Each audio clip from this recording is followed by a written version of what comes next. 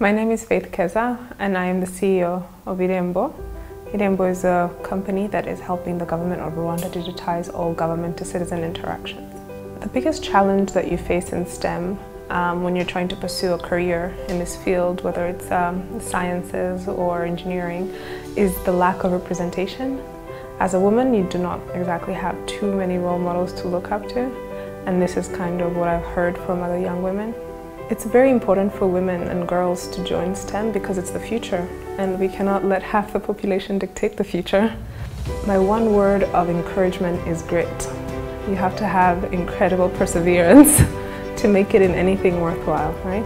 So engineering is no different. So the word is grit. If you can persevere day in and day out, the days will be long, but the years will be short, and you'll get to somewhere very exciting.